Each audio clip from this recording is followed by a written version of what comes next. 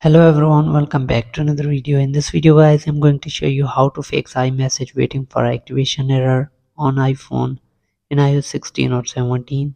If you're not able to active iMessage, sometime you may see an iMessage waiting for activation error when trying to activate iMessages on your iPhone or iPad. This prevents you from using this messaging service.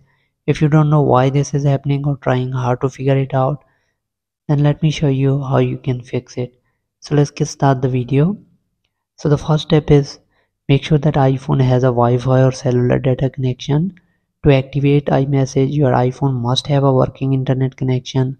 You can open Safari or YouTube, any app, or try to visit a website or play a video. If it loads, your internet is working fine.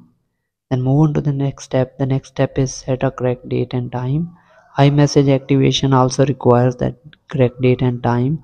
A straightforward way to ensure this is by letting your iPhone set these automatically. You can simply go to settings, click on general, click on date and time, and make sure that you turn on this set automatically. So once you have done this, then the next step is turn on airplane mode on and off on your iPhone. This is a pretty easy and a neat hack that often fixes issues like this. You can enable or disable airplane mode from the iPhone control center or setting app. You can simply turn it on the airplane mode and you can wait like 5 seconds and you can turn it off again. Then move on to the next step. The next step is restart your iPhone. People are often tempted to ignore this fix, but please understand that turning off your mobile, computer, router or any device and turn it back on is a great way to address memory's problem. To fix iMessage activation problem, go ahead and restart your iPhone once. You can simply go to your iPhone settings if you don't know how to restart with the button. Click on general, scroll down, and here you will get this shutdown button. You can shut down your iPhone from here and turn it on again to see if the problem is solved. If the problem is still there, then the next step is turn on iMessage off and on to see if the problem solved.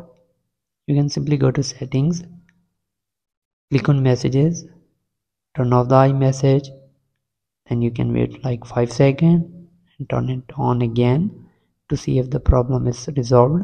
If the problem is still there, then the next step is sign out your Apple ID and sign in again. You can go to setting.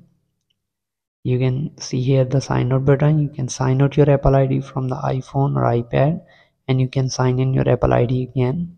And if you have did this and the problem is still there, then the last step is update your iPhone. Apple releases update to fix the bug or resolve existing issues and introduce new feature. If iMessage failed to activate due to software glitch, you must update your iPhone from the settings.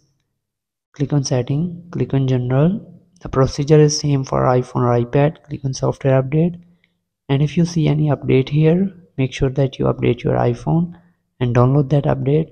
So hope this video helps to fix your issue. Thanks for watching. Subscribe.